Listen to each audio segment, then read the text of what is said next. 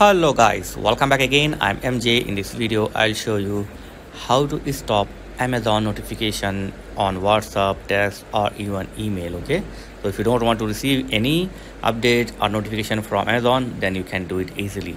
So just open the Amazon app in your phone, then tap on your profile or use section.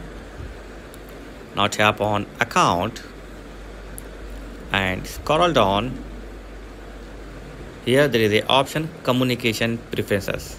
Open this, and here it clearly mention you can disable or enable WhatsApp messages, SMS messages or email preferences. So if you don't want to receive the Amazon updates or emails or any notification on WhatsApp, just simply tap on the WhatsApp notification here and then tap on don't send me notification on WhatsApp. Okay, just uncheck this option and then tap on this don't send me notification on WhatsApp and then update it. Okay, is that clear? Don't receive the message on the SMS, then tap on the SMS preferences and simply uncheck this receive SMS notification for deals and permissions. Just uncheck this and update it, and same thing will work.